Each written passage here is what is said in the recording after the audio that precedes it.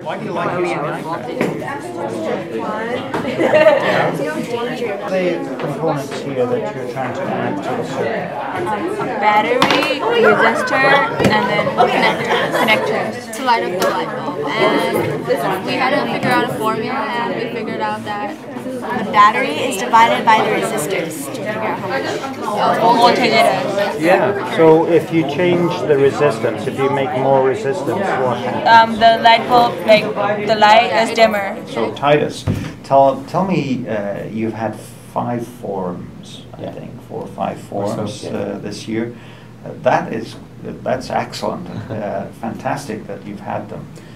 Have you noticed particular themes coming out of those forums?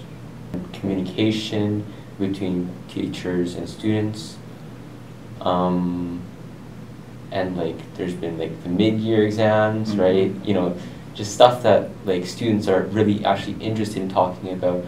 Like I've heard my friends talk about it a lot before, but there's no real way. There hasn't been a way to actually effectively communicate to the administration before, and like this is kind of what it is now. And this is a respectful approach to sharing thoughts that you hear in the hallways or chat among students, but now it gives it a more authentic, without necessarily putting an embarrassing situation on an individual teacher or staff member, but just in general sort of directions. Is that how you see it? Yeah, because I mean, like you don't put out names in a student forum. Like you don't name names or anything. You don't blame people. It's very generic, I'd say. You know, everything is just no longer subjective. It's very objective. That's great.